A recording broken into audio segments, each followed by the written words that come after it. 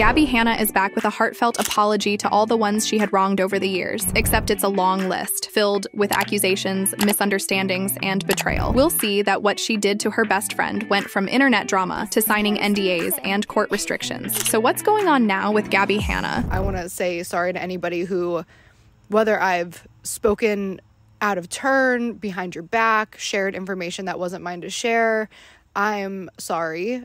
Again, I got my lick back, and this was a big lesson for me in general, about speaking about somebody when they're not in the room in a negative way, or in a way that is overstepping personal boundaries. So is that apology for real? It seems as though Gabbie Hanna is turning a new leaf, ready to put aside all her drama and endless scuffles, but it's easier said than done. I'm not trying to hate on anybody's redemption arc, but the controversies surrounding her in the past 4 years have brought nothing other than sheer pain to her close circle of friends and also to herself. Gabbie Hanna is an American social media influencer, singer, songwriter, author, former Vine and YouTube star who gained popularity in the early 2010s with her comedic skits and relatable content on Vine. She later switched to YouTube and built a large audience with millions of followers. In her social media career, we've seen her identify as a poet and publish poetry books. Plus, she's into music too. Gabbie Hanna has had multiple public conflicts with other social media personalities, including her close friend Jessie Smiles, Trisha Paytas, Rachel Oates, and Oscar Wilde. Believe me, it's a long list. Several of Gabbie's former friends have accused her of manipulative and toxic behavior, which has earned her a nasty reputation for being difficult to work with. And while many are willing to accept the fact that she is changing for good, those she wronged, like Trisha Paytas, see the move as merely papering over the cracks in an attempt to redefine her persona. Who do you currently hate on YouTube the most? Oh, easy. Who do I hate? Oh, you're gonna get me in trouble.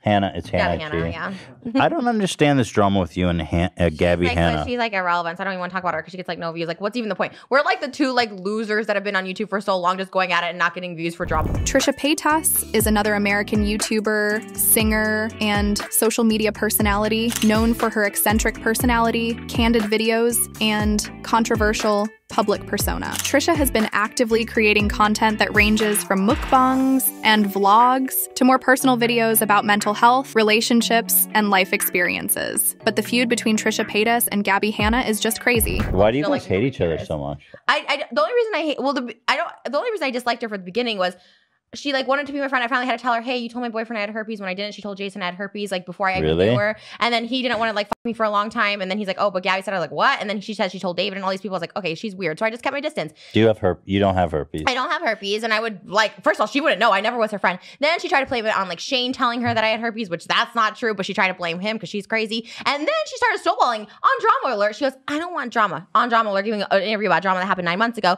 And then she goes, then she says, Trisha tried to, he's like, did Trisha try to contact you? Yeah, a couple weeks ago. This bitch is crazy. I've never tried to contact her. Like, she's actually crazy and I feel bad for her. So honestly, I don't want to even like hate on her because I think she does need some help because I went through a mental breakdown last year and I needed to get help and I think she does too, and that's it. But anyways, I'll say I dislike her. This is about you, so there you go. You want the attention. You think I only talk about you and everything's about you. This is a story that happened years ago and I'm gonna tell it now because this is my only issue with Gabbie Hanna. This is the only thing I've ever said to people. I've said it to people about her when they bring her up and I said, this is why I don't trust Gabbie Hanna. That's it. This is it. This is it for me. Like I said, this is one thing I don't do. I don't lie on people's sexual health. Okay, so she told him. Okay. Trisha said they weren't even close, so why would Gabbie do that? Trisha had repeatedly debunked claims of a false rumor and expressed anger at Gabbie for spreading personal health information. This situation escalated into a public feud, with Trisha calling Gabbie out multiple times in videos, social media posts, and interviews. Their conflict grew over the years, with both sides exchanging fire, calling each other out, and accusing one another of being toxic or manipulative. Trisha has been vocal about her dislike for Gabbie, often criticizing her content, behavior, and handling of these serious controversies. And you can see why. But these weren't even half as bad as her fallout with Jessie Smiles. Gabbie Hanna's fallout with Jessie Smiles is one of the most prominent controversies in the YouTube community, involving deep personal issues, serious accusations, and conflicting narratives. Jessie Smiles, whose real name is Jessica Vasquez, is a former Vine star and YouTuber who in 2013 accused her then-boyfriend, Curtis Lepore, another Vine personality, of sexually assaulting her while she was unconscious. Lepore later pled guilty to felony assault charges, though the case was eventually settled in a plea deal. The fallout between Gabbie and Jesse began when Jesse discovered that Gabbie had allegedly maintained a friendship with Curtis, despite being fully aware of the assault accusations. Jesse felt deeply betrayed, as she expected Gabbie, who was her close friend at the time, to distance herself from Curtis. And nobody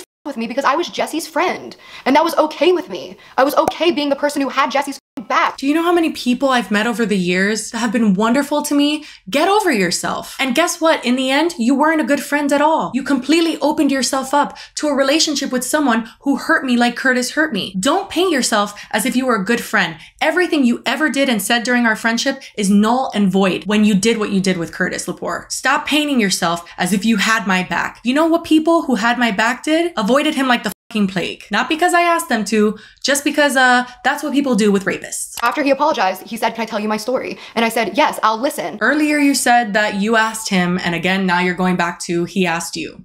What really happened, Gabbie? If Curtis came to me with fucking hard facts that Jesse was lying in some way, I still wouldn't have fucking defended him. He told me that was fine. He would never expect that. He just wanted to be heard. Then I asked him if he was recording because I was paranoid because of some of the shit that Jesse was doing to me. And he told me no. He told me almost the exact same story that Jesse told. According to Jesse, Gabbie not only continued interacting with Curtis, but also posed for photos with him at group events, which added to the hurt. Gabbie has denied maintaining any friendship with Curtis and claimed that her interactions with him were coincidental and minimal. But this did little to ease tensions between the two. In 2019, the feud reignited when Jesse publicly accused Gabbie of siding with Curtis, which prompted a heated exchange on Twitter and YouTube. Jesse released screenshots and text messages to support her claim, while Gabbie repeatedly insisted that she never supported Curtis. Gabbie's defensive stance fueled further backlash, as many believed she was downplaying the emotional impact her actions had on Jesse. In 2020, Jesse posted a detailed YouTube video titled "Gabbie Hanna Needs to Be Stopped," in which she shared her side of the story, providing a timeline of events and accusing Gabbie of not only supporting Curtis, but also undermining her trauma. Jesse shared more receipts in the form of screenshots and detailed how Gabbie had continued to bring up the situation over the years in a way that felt manipulative and hurtful. In the court of public opinion, if you're gonna judge and condemn somebody, you should at least hear them out. Jesse was looking for any moment that she possibly could so that she could get emotional on the call because she was filming it and she always knew she was going to post it. I want a public apology that